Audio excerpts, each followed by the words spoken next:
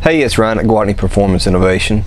Wanted to take just a couple minutes to go over our LT2 intake porting procedure for the 95 and 103 throttle body setup. This is something that gets requested quite frequently, and we have this service available now, but I wanted to touch on a couple points about this service that you need to be aware of before you throw it on your car.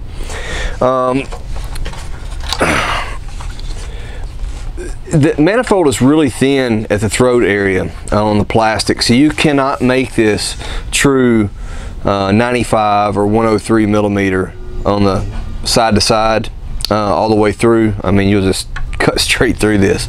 So the 103, this one's set up for 103. It starts out here and it tapers in. It gets really thin on the bottom side primarily and the top side, so you've got to be careful. I would not run this with boost because the material gets so thin. I would be concerned of it cracking through. I'm sure some guys are going to try it.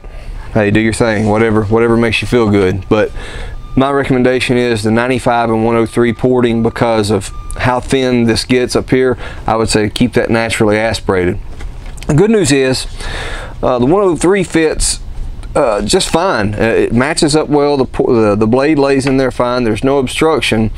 The only problem is you're still going to have a pinch point in the throat of the manifold, so you're not going to have that true 103 plus entry like you do on the MSD manifold.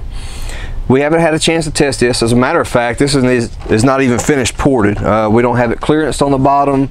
We haven't done the runners, and we haven't finished this up yet.